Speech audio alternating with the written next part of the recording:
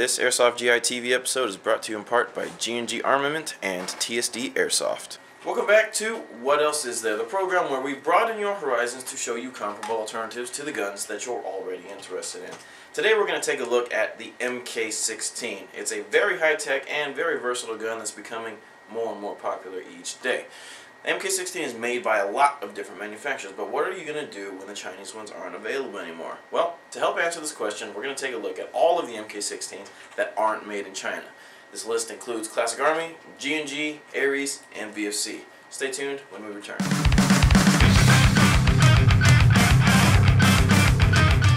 Okay, just like all the other What Else Is There episodes, we're going to start with the cheapest gun and work our way up towards the most expensive. So that means at $370, the Classic Army MK16 is the first gun that we're going to take a look at today.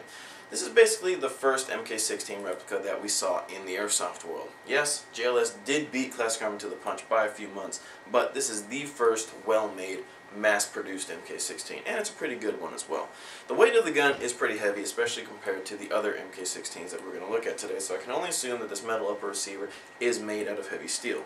All of the MK16s have high-tech folding stocks, but Classic Army's is the only one with this big battery wire going from the stock to the body of the gun. Obviously, you need to connect the battery to this gun because it's an AEG. Some of the features on it that set it apart from the other manufacturers are the charging handle. This is a functioning charging handle, but the bolt catch does not function. Classic Army have included a convertible barrel with their model. However, you will need to get a different inner barrel, as you can see, if you want to use this in the CQB form.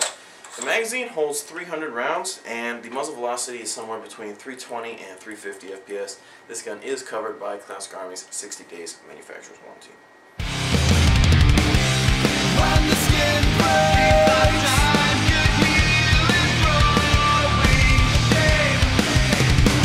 these white-hot eyes will turn to fire. Let heal back.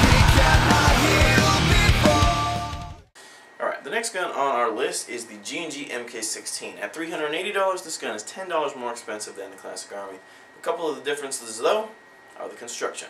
Okay, this gun is made out of aluminum, or at least the upper receiver is, and so the total weight for the gun is a lot lighter than the Classic Army. The stock design is a little more complex, but it is kind of similar to the Classic Army.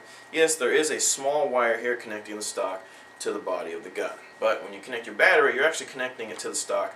The stock has two prongs in it that connect to the wire, and the wire connects itself to the... It's pretty complicated, but the end result is a much smaller wire that's a little harder to see, and it still gives you the folding functionality of the stock.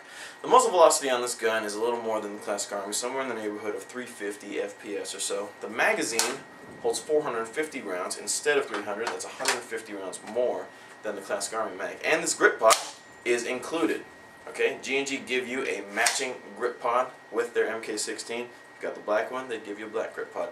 As you'll notice, this is the CQC version of the MK16. G&G does not offer a convertible barrel, so if you like the CQC version, you would buy this one. If you like the carbine version, you would get the longer one. The price is exactly the same. This gun is covered under a warranty, but it's not a manufacturer's warranty. It's covered by us, Airsoft GI, for 15 days. So if you bought this gun from another retailer, you probably wouldn't have a warranty with it.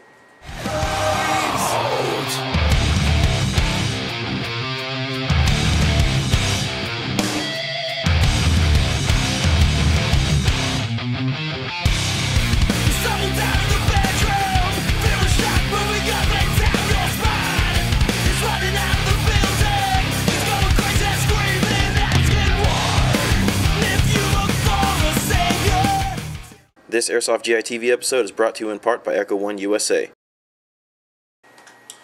Alright, this is going to be a pretty unique entry into What Else Is There. This is the Ares MK16 with EGLM. This is the most expensive and the third most expensive MK16 we're going to look at today.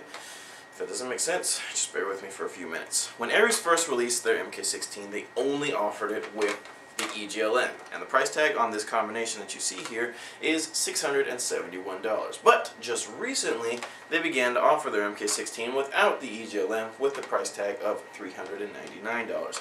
A couple of things that set it apart from the rest, aside from the obvious, are the magazines.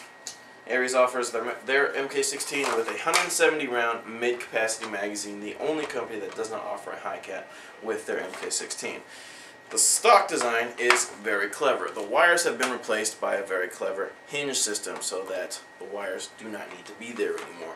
The muzzle velocity on this gun is between 330 and 350 FPS. This gun is covered under warranty. Again, it's the Airsoft GI 15-day warranty. If you bought this gun from another retailer, you probably would not have a warranty coverage.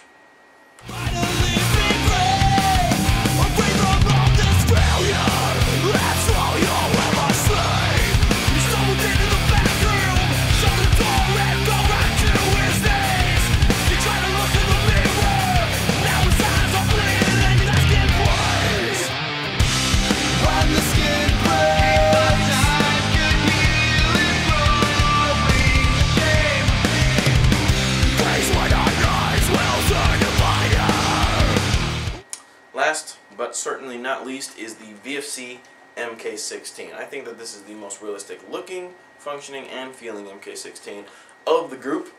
And for that, you get to pay $420. The construction is like the G&G and the AEG. It's made out of aluminum, so it's really lightweight.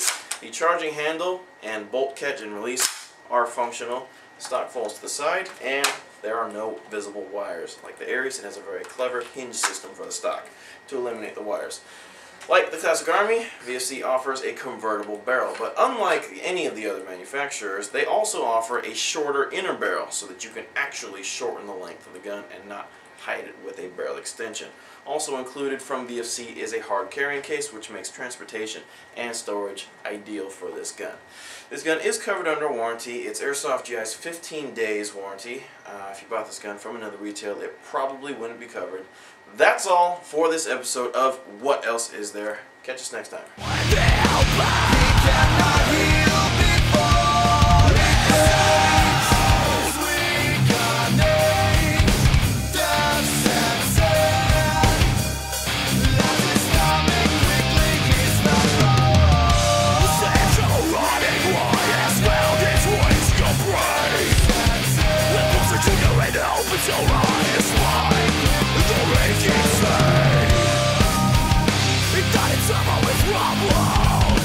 GI for 15 days. So if you bought this gun from another retailer, you probably wouldn't have a warranty with it. Was that thunder? It's heavy rain that just came down. It's super raining right now? Yeah, it is. It's just like out of a movie. Yeah, next thing, our lights are gonna go out.